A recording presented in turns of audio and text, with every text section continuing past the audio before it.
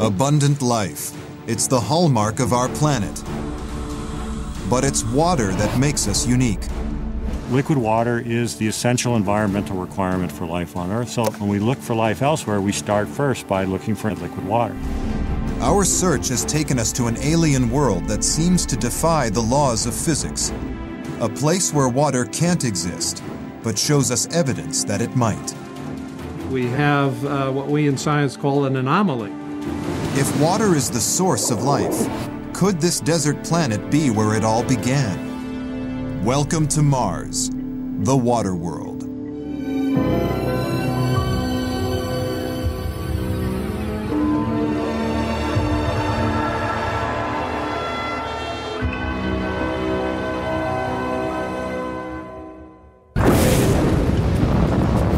Load relief kick crate is in, vehicles responding. Vehicles recovering very nicely from the liftoff transients. August 4th, 2007 at 5:26 a.m. This Delta II rocket blasts off from Cape Canaveral. In its nose cone is NASA's first robotic Mars scout, the Phoenix lander. At this point, we have a strong signal from Phoenix via Odyssey. At NASA's Jet Propulsion Laboratory in Pasadena, California, engineers monitor the progress of the $500 million mission. All stations, we have confirmed crew stage separation and UHF signal acquisition via Odyssey. Atmospheric entry on my mark. 3, 2, 1, mark.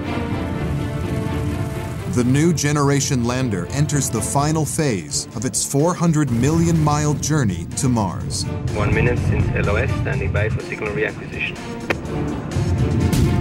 Phoenix will search the Arctic plains of Mars for the building blocks of life, including carbon, nitrogen, and most importantly, water. Touchdown detected. Landing sequence initiated. Phoenix intends to prove that life on Mars is, or was, possible. If it does, then life on Earth is not unique. This is a test simulation, but this afternoon, the team at JPL did this for real. Today, Phoenix entered the atmosphere of Mars. Primary objective of Phoenix is to explore the Martian Arctic and to determine whether or not conditions for life are there today or existed in the past. If Phoenix finds what it's looking for, it will change our understanding of the solar system. If there's life on another world, it could mean that the universe is teeming with it, that the aliens of our science fiction could be a reality. Phoenix might even find them. But finding the signs of life on a planet millions of miles from home is an incredibly difficult challenge. The lander hasn't been designed to find life directly. It's been built to find the necessary ingredient for it: water. Chris McKay is a planetary scientist at NASA's Ames Research Center. When we look at life on Earth, we see an enormous diversity. Organisms that do all sorts of different chemistry, live in all sorts of different environments. But the one thing that all organisms on Earth have in common is a requirement for liquid water. So naturally, when we look for life elsewhere, we start first by looking for environments that have liquid water. Here on Earth, wherever there's water, there's life. Even in temperatures as extreme as 14 degrees Fahrenheit, organisms can survive. So if we find signs of water on Mars, we might find life too. But why are we looking on Mars? Professor of Geomorphology Vic Baker explains.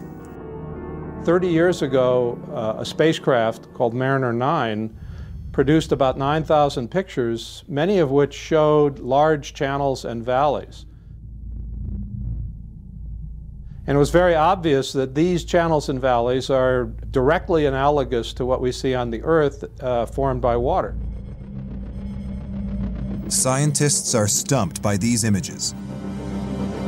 It definitely looks like water erosion, but as far as they know, there is no water on Mars. Its atmosphere is too thin to support it. The air pressure on Mars is less than 1/100th of the Earth's, which means the air on Mars's surface is the same as it is here on Earth at 110,000 feet above sea level. That's 20 miles high, nearly 4 times the height of Mount Everest. Scott Rafkin is a planetary atmosphere specialist at the Southwest Research Institute in Boulder, Colorado. It's fairly common knowledge that if one goes camping or hiking and you go up to higher altitudes and you go to boil your water, as you go higher up, it boils at lower and lower temperatures. That change in altitude is what you're really doing is changing pressure. As you go up in altitude, the pressure is becoming less and less. And so what happens is that as you go higher up, it becomes easier to boil water. You don't need to raise its temperature as much. This experiment shows the effects of Mars's atmospheric conditions on water. Gradually removing air from the chamber reduces the pressure. At first, nothing happens. But when the pressure drops to the equivalent of Mars's atmosphere, the water boils. Water normally boils at 212 degrees Fahrenheit, but at this low pressure, it boils at room temperature.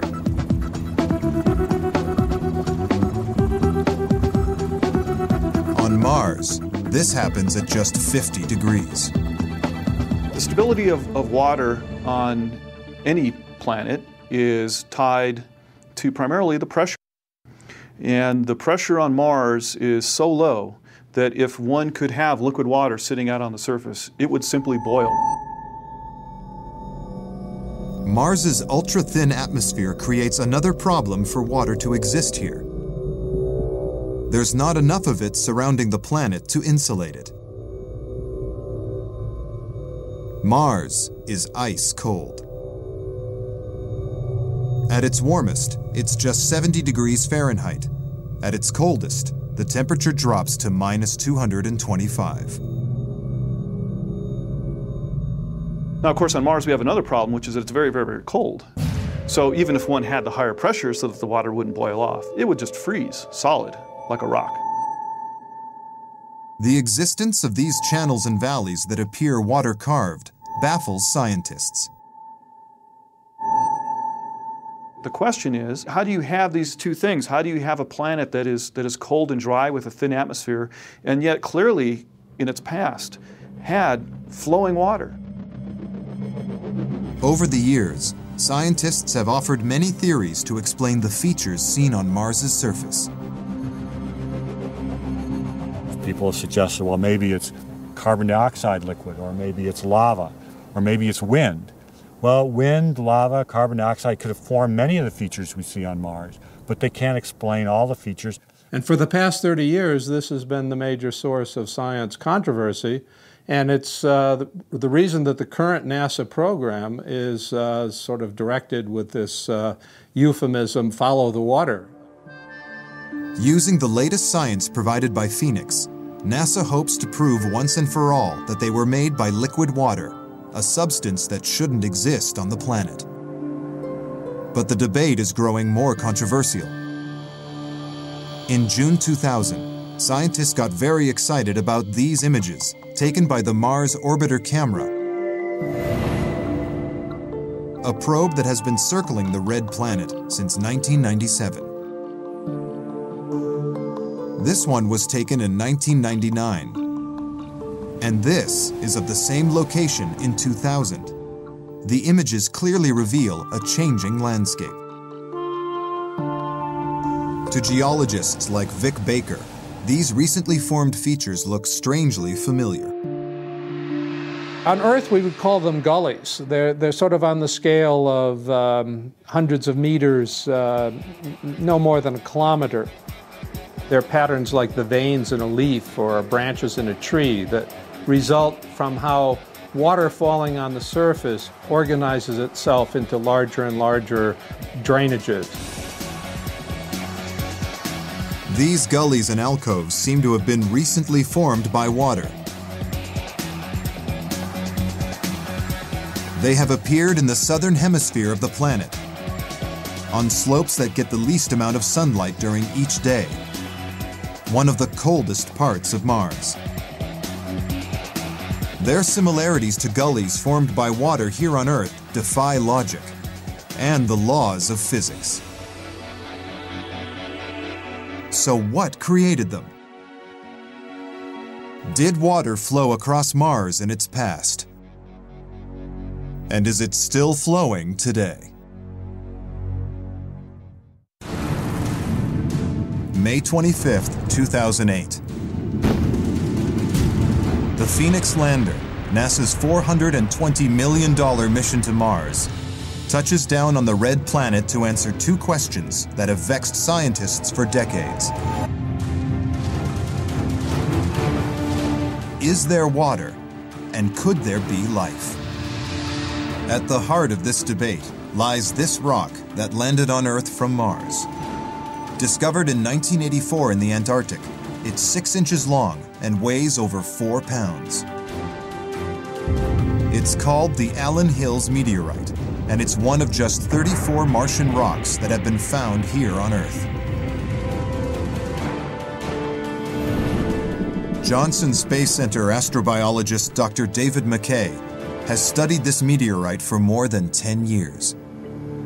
Allen Hills is unique among the Mars meteorites because it's so old. It is by far the oldest of the known Mars meteorites. And furthermore, with an age of 4.5 billion, it is older than any rock ever found on the Earth. But how on earth did it get here? Impacts have been hitting both the Moon, Mars, every object in the solar system for billions of years.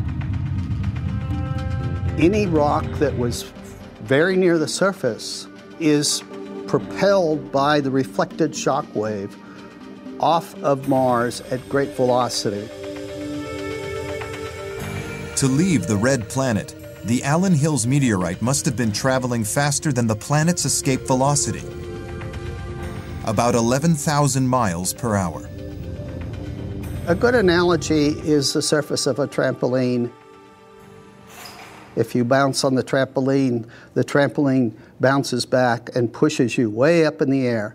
In this case, the shock wave is like the surface of the trampoline, and it pushes that rock way up into space. There's plenty of evidence proving that Mars was hit by large meteorites in its past. But by matching the spectrum of minerals making up the meteorite to data collected by instruments on the Mars orbiters, scientists at the University of Hawaii believe that this is where the Allen Hills meteorite originates. It's called the Eos Chasma, a branch of the planet's enormous Valles Marineris Canyon system. These craters have the same mineral composition as that found in the Allen Hills meteorite. But what really excites scientists is what else it contains.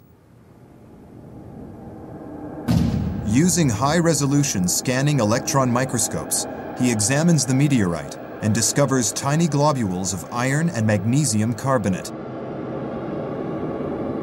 Elements almost certainly formed and deposited by liquid water.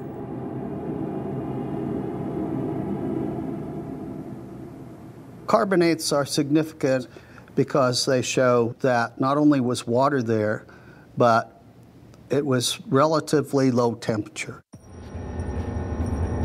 McKay is convinced that this proves Mars's atmosphere was once very different and could sustain flowing water, so the conditions for life were present. By radioisotope dating the carbonate globules, McKay comes up with a figure. Water flowed on Mars 3.9 billion years ago. NASA's current crop of rovers scouring the planet backs up McKay's findings.